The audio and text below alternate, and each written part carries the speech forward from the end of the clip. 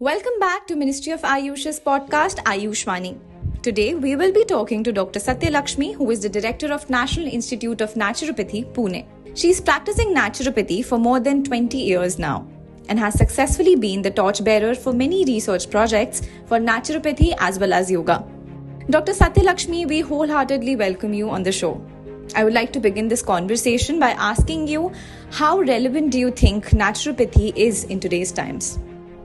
Naturopathy is a system of medicine which is non-pharmacological, drugless, but it looks into the lifestyle, day-to-day activities, how they impact our health.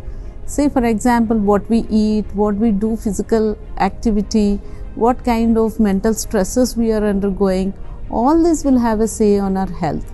So naturopathy doctors will be in a position to go through all this and then make a person understand where lies the problem and why a person is getting affected and constantly having health problems.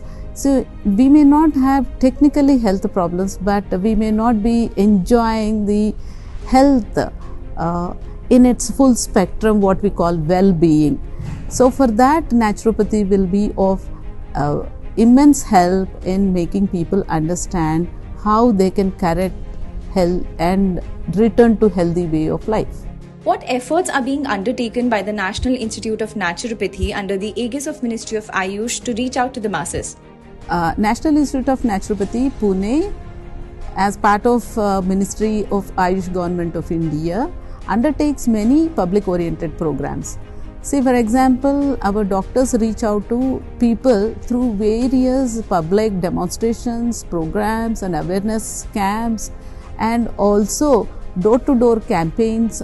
During this IDY International Day of Yoga or Naturopathy Day on 18th November, we reach out to people through multiple programs.